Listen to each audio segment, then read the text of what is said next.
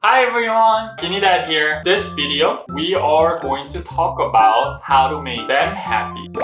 Number one, make sure you have plenty of hay. For me, food is a big part of my life and that's where happiness comes from. So for guinea pigs, it's about the same except maybe a little bit more. So unlike humans who have to eat 3 times a day, guinea pigs, they have to be constantly eating. If they stop eating, they actually die. So they must continuously eat. So you cannot give them hay or food that they eat specific time of the day. You have to provide them unlimited amount of hay so they will eat whenever they want to eat. The second way to maximize your guinea pig's happiness is